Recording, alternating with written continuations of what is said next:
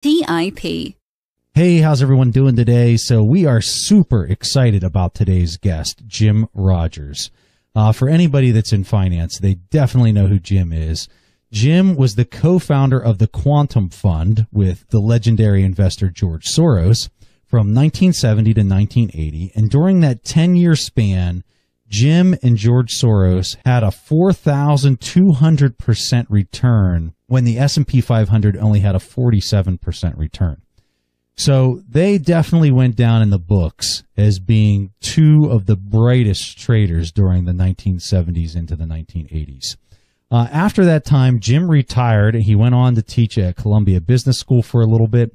And then he started doing some amazing things where he literally drove around the entire planet on a motorcycle. And then he did it again in a car. He's written numerous best-selling books. He's an expert in commodities and currencies, and he really doesn't need too much of an introduction because I'm pretty sure anyone listening to this show probably already knows who he is. In this episode, Jim Rogers reveals what he's currently investing in. We'll talk about why he is currently holding gold, but does not add to his position. And we're going to talk about India and whether or not it's a good financial market to invest in. Finally, we're going to talk about what happened when Preston followed Jim's advice to short junk bonds back in 2015. Let's go ahead and hop to it. You are listening to The Investors Podcast, where we study the financial markets and read the books that influence self-made billionaires the most. We keep you informed and prepared for the unexpected.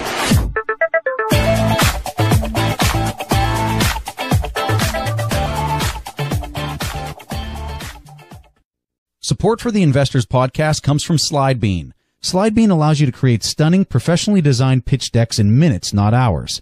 Over 2,500 companies have used SlideBean's presentation tools to pitch their business to notable venture capital firms. You can create a free account today at slidebean.com/investors. Use offer code INVESTORS to save 10% off your first purchase. SlideBean. Presentations made simple. I can't even tell you how just thrilled I am to have you on the show, Jim. I'm a huge fan. I've been reading your material for years at this point. And the first thing I want to talk to you about is gold.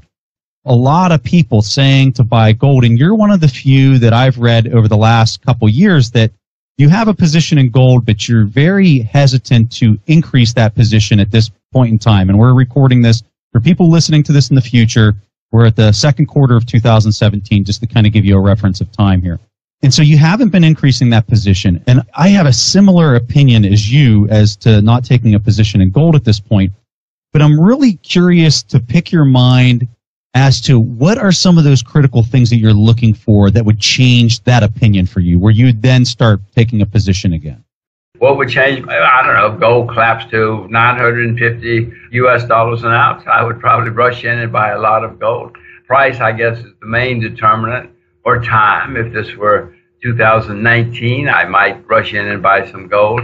You know, gold hasn't had enough of a correction yet for me, and there's still too many bugs. Too many bulls. You know, it's everybody. There are millions of gold bugs out there. When they give up, I hope I'm smart enough to buy gold. So you're really looking at it more from a psychological standpoint of there's too many people talking about how it's a good trade. Whenever everyone's going to say, you got to run for the hills on gold, it's a disaster. That right there is when you see that as a prevalent narrative in the market, that is when you know it's the right time to buy. Is that a correct statement? Preston, when they say, I never want to invest in gold again as long as I live, that's when I want to invest in gold. That's true of many things. You know, when everybody gives up and throws it out the window, that's usually a good time to buy anything, including gold. And so far, there's still too many people who love gold. You know, for me, I was kind of expecting you to come with more of a quantifiable approach to it, I guess. So I'm really surprised at how qualitative it is. Investing, Preston, is qualitative, quantitative, it's everything. I mean, I wish it was so simple. I wish you could just turn to page 37 and say, there's the answer. There is no simple answer in the investment world. It's a combination of everything. And that's the case with gold and everything else. Gold has been around for thousands of years. Gold has had many periods when it's been in a bull market, many periods when it's a bear market. Gold is just another investment. I know that many people think it is a currency, it is a blah, blah, it's a this, it's a that. Gold is just another investment like everything else, just another commodity like everything else. Go back in history and you will see that gold is just another investment like everything else, whether we like it or not. So I have one more question on this, and I'm sorry to keep hogging the questions here, Stig, but when it comes time for you to put on this play and put it on thick, what do you think would be the best approach for an investor to take? For me, I'm thinking the best way for me to do it, and I really want you to shoot holes through this idea is what I want you to do, Jim. But for me, I'm thinking the best way to do this would be to put a 2.5-year call on some gold mining companies. Why is that a bad idea? Or talk me through how you would say that that'd be a terrible approach or a great approach. Well, Preston, if you get the timing right, please call me too and tell me it's time. 2.5-year call would be fantastic. If you get it at the bottom, there's no question about that. You got enormous leverage with calls. And stocks usually go up more than the item itself. You can also do it with futures, because with futures on gold itself, you can also get enormous leverage. If you get it right, you get the timing right and the product right, then you get enormous leverage, and that's what you're looking for. So futures or calls at the right time on the right item will make you a staggering amount of money. Now, once you do it, you please call me, okay? Because I need to know when the bottom is too. So I love that, because you're telling me that it's a good idea, but only if you're really good at timing the market, which I think you're very suspect of anybody who's good at timing the market. And is that a correct statement? Well, I'm not a good market timer. I'm the world's worst market timer. I'm the world's worst short-term trader. So, yes, that's why I'm asking you to call me when it's the bottom. But, Preston, if you had told me that in 2014 and you had done it, you would have lost everything. Yeah.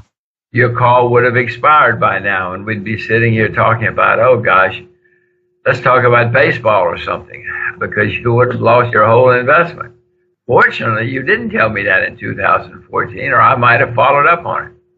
So, Jim, I have the next question here. I know that you've always been on the forefront of various markets. You wanted to buy Danish kroner, though it seemed like no one knew where Denmark even was. Could you talk to us about these ideas that might sound crazy to many people? And how do you validate those theses before you put in money? Well, I have learned in life that the more people ridicule you and the more people question you and laugh at you, that you're probably onto a good thing, no matter what it is.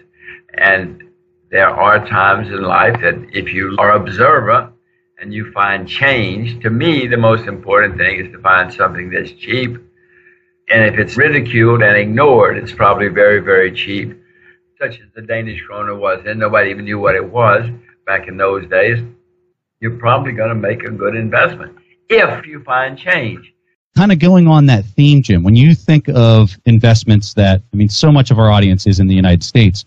When you think of areas in the United States markets, whether it's currencies, commodities, bonds, stocks, where do you see that where a person could actually kind of apply that thinking and that thought process to a pick in the United States? Well, you look out the window, you look at the market, you read the newspapers, you watch the Investors Podcast, whatever. Wherever you see that people are down on something and it's depressed, and there may be an investment opportunity there. Agriculture in America is pretty depressed right now, as you probably know. And may be an area where there's an investment opportunity. Just because something's depressed, Preston, doesn't mean you should be investing there, because it could stay depressed for a long, long, long time. You have to find a change that's taking place as well. As I say, something can be depressed for 15 or 20 years. You have to find the change, and change doesn't happen every day. But if you can find something cheap, and if you can find a positive change, maybe you should do more homework and find an investment. Jim, could you talk to us about catalyst? Because you were talking about how difficult it is to time the market or time a depressed asset. Some people would be saying that value in itself would be a driver, but how do you assess catalyst, and when do you see that something is about to change so it will realize its intrinsic value? Well, Stig, you've hit on it again. I mean, that's the important part. I have learned about me, because I've been investing a long time, that I'm usually too early, that I see something happen and I assume everybody sees what I see. I now know they don't. I now know I see it much too early. So I've learned to wait a year or two. But the change, the catalyst, as you call it, could be anything. But again, I want to emphasize, even when you see the catalyst, it doesn't do any good unless everybody else sees the catalyst too, and unless the effects come through pretty quickly. And in life and in the world, it usually takes a while for the catalyst to work its way through. So, Jim, I want to hit on a theme that you talked a lot about in your book, Street Smarts. In your book, you talk about this idea that the capital flows are drastically changing from what the U.S. had experienced over the last 75 years.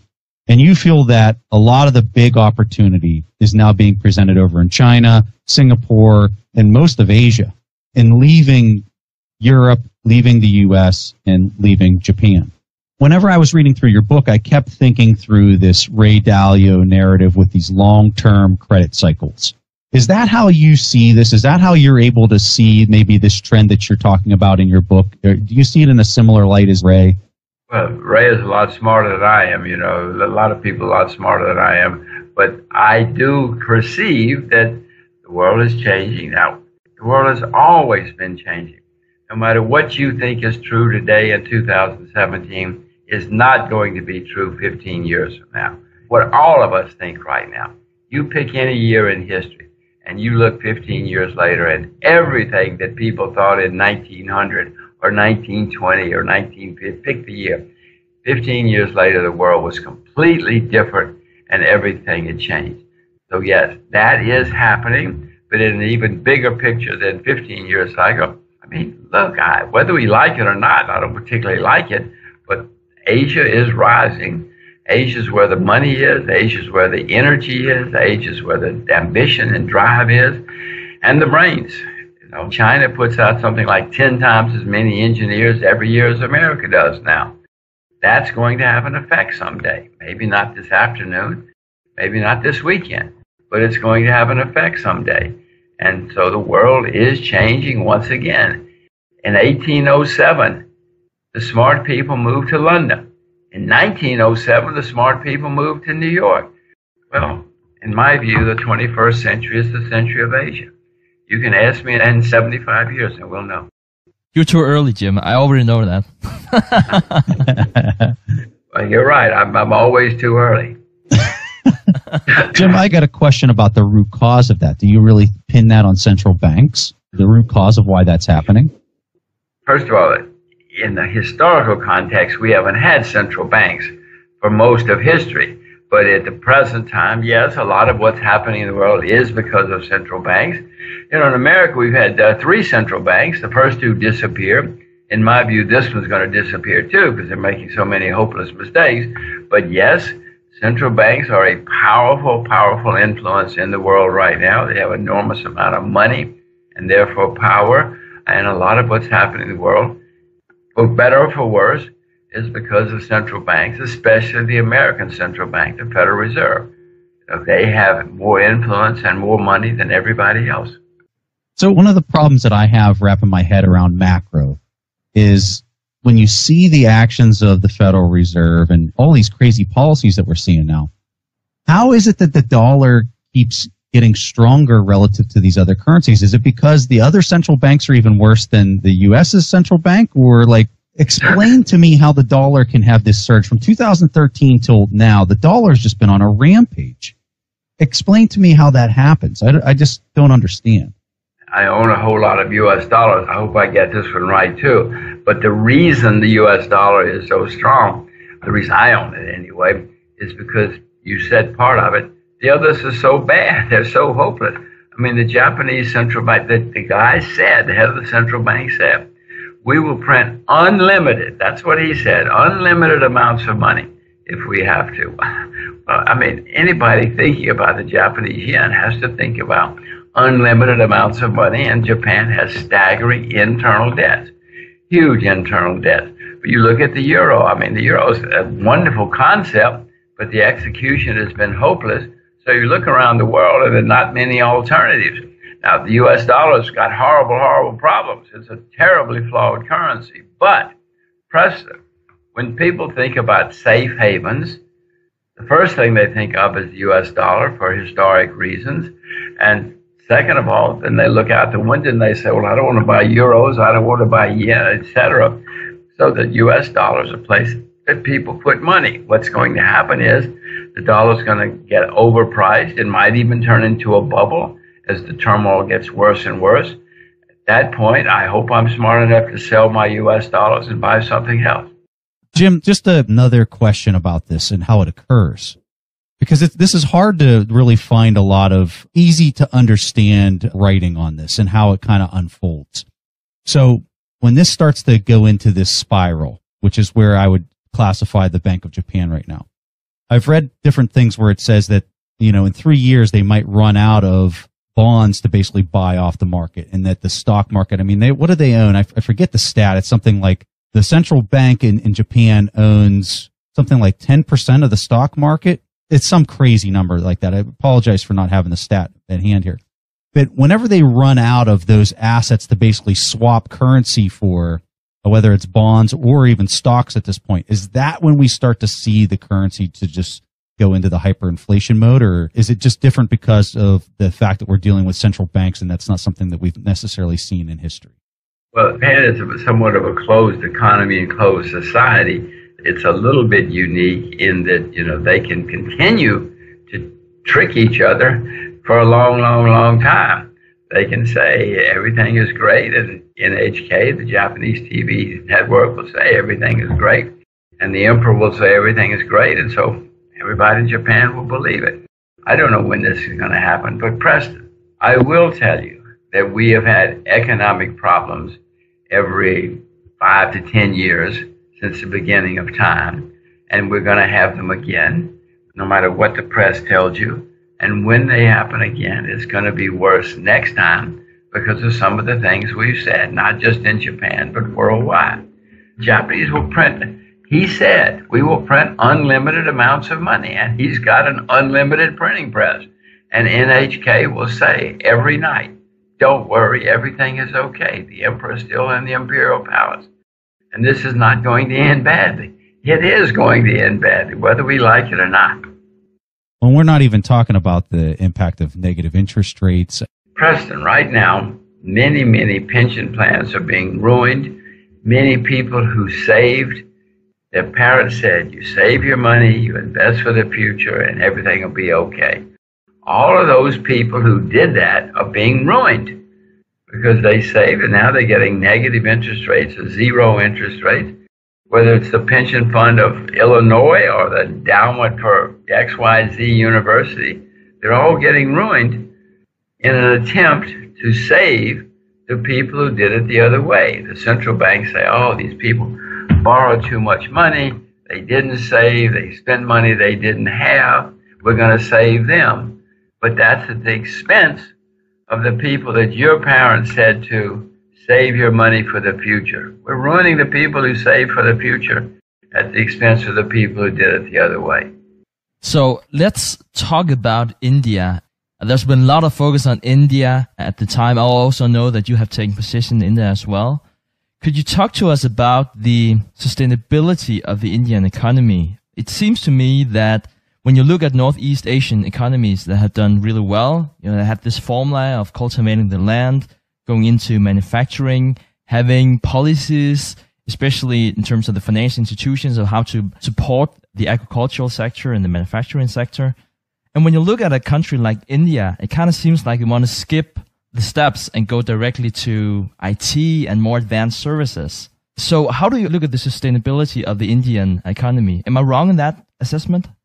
Well, not in my view, but haven't been a very good predictor of India. But you're exactly right. But you have to remember, Stig, yes, there are 1 billion Indians. You and I know about IT in India, but that's such a tiny, tiny, tiny part of the Indian population. Now, the Indian government loves to tell you that things are great, but you go to China, you go to India, and you can see even if you don't accept government numbers, which I don't anywhere, you will see that things in India are not nearly as well as they are in Korea or some other places, just looking out the window. I occasionally have invested in India. I've sometimes gotten it right, usually gotten it wrong because of the timing. India has a lot of debt. The Indian government doesn't like to talk about it, but the debt to GDP ratio is very, very high in India, and it's getting higher and higher and higher. That usually means you cannot grow at a rapid rate. And it's really interesting what you said about the IT sector, which is basically what we think about in the West whenever it comes to India. We're talking about less than 3%. And when we talk about manufacturing, which has historically been the thing that really takes a lot of countries to the next level in terms of development, we're only talking about 14% employment, which is very, very little in comparison to other countries. So what is the driver for a country like India? Where do you see this going if you're looking at sustainable growth? Unfortunately, I don't see a lot that's for sustainable growth in India. You look out the window, you don't see any Indian products. We all know Japanese products, Korean products, German products. I doubt if you can name more than one or two Indian brands or names of products that you buy. Look around your office, your home. You'll see products from a lot of countries. I don't think you'll see any products from India. And the reason for that is there aren't any. They haven't had great manufacturing success, or except in a few IT countries. So I don't see it. India used to be one of the great agricultural countries of the world. They've got the weather, the soil, the rain, the labor, and everything else. But the government in India has protected the farmers. Farmers in India cannot own more than 12 acres. That's for their own good. That's to protect them from the evil foreigners, et cetera, et cetera. Well, how can somebody with 12 acres compete with an Australian who could have 120,000 acres or, a million acres, whatever it is? Cannot compete with 12 acres. But the Indian government is protecting all of those poor farmers like they protect many, many parts of the Indian economy. And that's one reason that India has not done as well as China or other places. Jim, I want to talk about, in your book, you briefly talked a little bit about your time with George Soros. I'm curious, and I really appreciated you addressing your reasons of why the split ultimately occurred. But what I want to talk about is the time that you were working with George. What would you say was the one thing that was his just total strength that you took away from it, that you really kept for yourself, that you kind of learned from him? And then what would you say you gave him? I left there 37 years ago. You weren't even born, so I haven't had any contact since. But I will say that both of us were dedicated and passionate and loved what we were doing. He was a great market timer. Jim, sorry to interrupt. What gave him that skill, though, would you say? I don't know. I don't think you go to school to learn to be a great trader. I think you either have it or you don't. The timing part of it was really him, but the research and why you might take a position for over the next 5 years and continue to hold it through that duration was a lot of your doing as far as the teaming that you two had. Back in those days, yes. As I say, I haven't seen him in 37 years, so I have no idea what he's been doing since then. But in those days, that's what we did, yes. Yeah. No, I appreciate you talking about it because I know a lot of the things that I read about you today, Jim, it's usually not brought up. But for a lot of your fans and for people that really kind of want to understand those early days what was your return for the first 10 years? In the 10 years of the 70s, we earned 4,200%. But Preston, so what? I say, you might as well ask me about my first one. Come on. Jim, you got to understand your fans, people like Stig and me, we want to hear these stories. This is amazing stuff that how many people can say they ever had such a return? It's unbelievable. It's absolutely amazing. So we appreciate you talking about it. Let's take a break from the episode. We would like to tell you about a valuable tool we have on our website. Warren Buffett has said multiple times that The Intelligent Investor is the foundation for his investment strategy and that it's the best investment book that he's ever read. Stig and I couldn't agree more, and that's why Stig created a chapter-by-chapter video course of the book. To watch my course, go to theinvestorspodcast.com, and in the navigation bar, you'll see there's a link to TAP Academy. Okay, guys, back to the show. Jim, let's talk about some of the things that you're really good at, because people might be confused out there, because they've been listening to you talking about all the things that you can't do. If they were to do a Google search, they can see how successful you've been as an investor. You just talked about you more than 4,000% return in just 10 years. So I know that you're a very modest person, but could you tell us what you think your competitive advantage is in the investment field? Well, I don't know. Whatever success I've had, Stig, has been because I've found things that were very cheap, where there was positive change taking place, and I invested usually too early, but then I held them for years. And if you get that right, and if you do it every once in a while, you'll probably make a lot of money. If I have any comparative advantage, that's what it is. That for some reason I can see things changing, usually too soon, but then if I get it right, I make some money. I make a little bit of money when I get it right. Would you say these guys that are really good at the timing are very focused on the price action, or are they really focused on the news, or is it a combination of both? Well, the price action is because of the news nearly always. You know, when you see the news, the disasters happening, it usually leads to price action. And Mike or Roy or whoever they were had the sense to figure out, this is a buying opportunity. I love to see disaster because disaster, I know, usually leads to opportunity too. But I'm not a short-term trader. If I see disaster, then I start thinking, okay, now what do I do? How do I check this out? Where do I go to find the opportunities? So, Jim, I want to talk about an article I read back in December of 2015. And I was reading this article by this guy. His name is Jim Rogers. And Jim Rogers was recommending a ticker called SJB. And it's a high yield bond short. And at the time I was reading this article and I said, that is a recommendation that makes sense to me. And this is something I've got to do. And I'm not a guy that likes to short the market at all. I came on the podcast back in December of 2015 and I talked about this position. And I have to acknowledge, I did not give you credit for the idea on the show, but now you are getting credit, which the position has gone down since I put that on. It's gone down about 10%, I'd say, from whenever I bought it. And to this day, I still have this position because I still think it's a good position to have on because I think that the high yield bond market's, ripe for explosion. It's so exciting for me to ask you this question because, I don't have a really big position on this. I just thought it was a unique idea. It was kind of fun to talk about on the show. I still get emails from people to this day about that position and whether I still have it on. And I answer, yes, I still have it on, and I sleep well with the position on, even though it's gone down 10%. I want to hear your thoughts on this position. Preston, I told you, don't listen to me for market timing. I'm coming to you for market timing, for goodness sake. I have learned that I see something and I have to wait a year or two. Well, then we got to wait some more. I certainly own the position because I know, like you, that the junk bond market is going to totally disintegrate someday. But I'm hopeless at market timing. I still have it on. I still have mine on, too. I'm too lazy to change. I know it's going to fall apart someday, but in the meantime, because my market timing is so hopeless, I'm losing money, just like you. But eventually, the junk bond market is going to collapse. I hope I don't collapse first. No, there's no question. It's a very simple thing. The world does not work so that people can borrow staggering amounts of money and have very few assets, very little money-making ability, and continue to go on and on and on. No, of course it's going to fall apart. But I may fall apart first because my timing is so bad. Yeah, I might need to increase my position on that. Don't because of me. I told you my market timing is hopeless. Jim, that was my way of cueing you.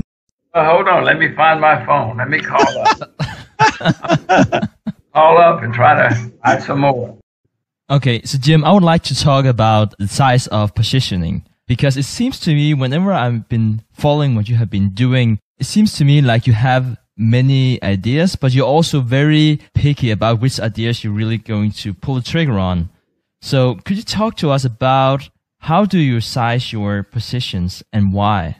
I don't have a preconceived position size. I buy it as long as I think the price is right and the opportunity is right. And then when I run out of money or run out of patience, and then I stop. Part of the problem, Stig, is I don't have a committee. I only invest my own money. So I don't have to explain to a committee of wise people what I'm doing or why I'm doing it and defend it. So I just do it till I get tired or run out of money or whatever, and then I stop buying. Or until, something else comes along and I start putting my money there. I mean, it's not disciplined. It's sloppy. It's hopeless. Maybe I should have a committee. But at the moment, I have enough money that I can get away with being sloppy. Jim, I'm really curious to hear your response to this one, because one of the things that I've worked hard recently on is trying to come up with the indicators that I use to understand business and credit cycles. So whenever you're at the top of a credit cycle and, it's starting to contract, what are some of those key indicators that would tip you off to that part of the business cycle to occur? So for me, some of the things that I have written down, and I have a list of about 8 to 10 different things that I'm constantly looking at as like a reference. And when all of them are pegged in a certain area, I'm saying, I think we're at the top of a credit cycle. So just to give you a sample of what I'm talking about. So the unemployment numbers, whenever I feel like the unemployment numbers are really starting to hit a bottom and plateauing and starting to actually turn up, I think that that's a really critical thing to understand of where you're at in the business cycle. Another one, Raoul Pal, who I know you're good friends with, he likes the ISM, the manufacturing index, as a good indicator. Another one that I use is the high yield bonds. When you're starting to see high yield bonds start to turn, is my line of thinking for the 3 that I mentioned on track? Would you agree with that? And I'm really, really curious, Jim, seriously, if you can give us some metrics that you consider that you really pay a lot of attention to, please tell us that, because I would love to write this down and annotate it. Well, President, you see them throughout history. All bubbles look the same. All market tops look the same. All credit tops look the same. You have to get the timing, of course. But when you see everybody buying X, you have to start saying, well, wait a minute, I've seen this before. When you see everybody saying it's different this time, well, it's never different this time, Preston. The most dangerous words in the investment world are, it is different this time. It ain't ever different this time. I'm not the first person to figure that out.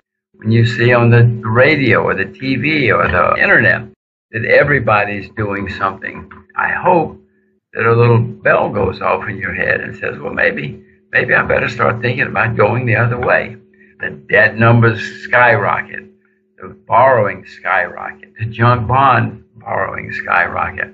All of these things have happened many, many times in history. You and I are not the first people to see the top of a credit cycle. Go back and read, whether it's any time in history. They've always said and done the same things. Well, in our opinion, today, in the second quarter of 2017, Stig and I both believe that that's kind of where we're at right now. Well, now, whether it runs another year or two, we have no idea. But we really believe that we're seeing that happen right now in the U.S. Do you agree with that, or you think this thing has a lot more to run? Of course, it's correct. It's simple, as I said. It always happens the same way. You look at any kind of debt measure you want, whether it's margin debt, household debt, corporate debt. You look at it, they're all making historic highs. Everybody's convinced that they cannot lose money in bonds. These things have happened before, and it's happening again. We've always had problems every 5 or 10 years. In the world, economic problems, we're going to have them again. The next time, it's going to be the worst in your lifetime. And mainly because there's such staggering debt everywhere. We had a problem in 2008 because of debt. Look out the window. The debt is much, much, much higher now in 2017 than it was in 2008, and it's going higher every day. This is going to be a very, very big problem. You and Stig are right. I got a question for you. When we're thinking through what's going to be the catalyst, the first thing that comes to my mind is European banking. I think European banking, if the whole Deutsche Bank, Credit Suisse, Italian banks, if that really starts to unravel itself, similar to what we saw in 2008 in the U.S., I really think that could have the potential to have a very substantial shock to the system. When I think through all the other events, I think that they could cause credit to start to contract and start getting into that situation. But I really, really believe that the European banking is probably the scariest thing that we face from a fundamental standpoint. Would you agree with that, or do you see something else as being a major threat? These things usually start where we're not looking. In 2007, Iceland went bankrupt. Most people say, Iceland? What's Iceland? They don't even know there is an Iceland or that they had banks. But it went bankrupt. And then that snowballed, and the next thing you knew, Ireland went bankrupt, and the next thing you know, Bear Stearns went bankrupt, and then Lehman. That's how these things nearly always work. So right now, there's probably something running into trouble that you and I are not paying attention to, or it's not registering, and it's going to snowball. Yes, those European banks are going to have problems down the road. Some are going to go bankrupt, but the president, you think American banks don't have problems? Oh my gosh. You kidding? In America, we have something called the FDIC, Federal Deposit Insurance Corporation. It's bankrupt. It's still there, and there's not a run yet. But the FDIC, once you start having problems in the American banking system, the FDIC is bankrupt. It can't meet its obligations. It's going to happen many places. Deutsche Bank's a good name to use, but there are plenty of them. So what's the correct strategy here? Now we're talking about how so many assets are overpriced. We're also talking about how we can't time the market, either of us, perhaps Preston, but we can't time the market either. So we will have a lot of people asking, okay, so we're not going to short the market, but we still want to invest our money somewhere. Listening to you, is it a play where we're going to flock to the US in terms of the US dollar? Because if it crashes, we will see that rally. Or how do you position yourself whenever everything is overvalued as it looks right now? Well, I've mentioned some things. I own a lot of U.S. dollars. I'm short junk bonds. Agriculture, I've mentioned agriculture has been a disaster for a long time. I own China, although some parts of the Chinese economy are going to collapse. There are going to be bankruptcies. And some parts of the Chinese economy are going to do fabulous. I mean, China's a horribly polluted nation. Well, the government is spending unbelievable amounts of money to clean it up. So the people cleaning up China's pollution are going to do well even if Europe disappears, because there's such a horrible problem. So some parts of the Chinese economy are going to do well no matter what, while others go bankrupt. Russia's hated. I'm optimistic about the changes in Russia. There are places that are depressed where one can put money if you want. I own gold and silver. I'm not buying gold and silver at the moment. There are opportunities. I'm sure there are many opportunities that I'm just too lazy to get around to. All right. So, Jim, we seriously cannot thank you enough for coming on the show. As big fans of yours, we are just so honored to have you here. I'm starstruck talking to you. So this is really exciting. I want to tell our audience the two books of yours that I have read is Investment Biker and Street Smarts. Just fantastic reads. If you want to get a glimpse of what it's like to go country by country around the world on a motorcycle, some of the stories of, crashing and not having the parts and oh my gosh, just unbelievable stories. If you want to be entertained and you're interested in investing at the same time, you'd be crazy to not pick up his book, Investment Biker. But Jim Rogers, thank you for coming on The Investors Podcast. We were honored. Thanks, Dick. Thanks, Preston. I hope we can do it again someday. Thank you, Jim. We'll definitely take you up on that offer. All right, guys, that was all that Preston and I had for this week's episode on The Investors Podcast. We'll see each other again next week. Thanks for listening to TIP. To access the show notes, courses, or forums, go to theinvestorspodcast.com. To get your questions played on the show, go to asktheinvestors.com and win a free subscription to any of our courses on TIP Academy. This show is for entertainment purposes only. Before making investment decisions, consult a professional.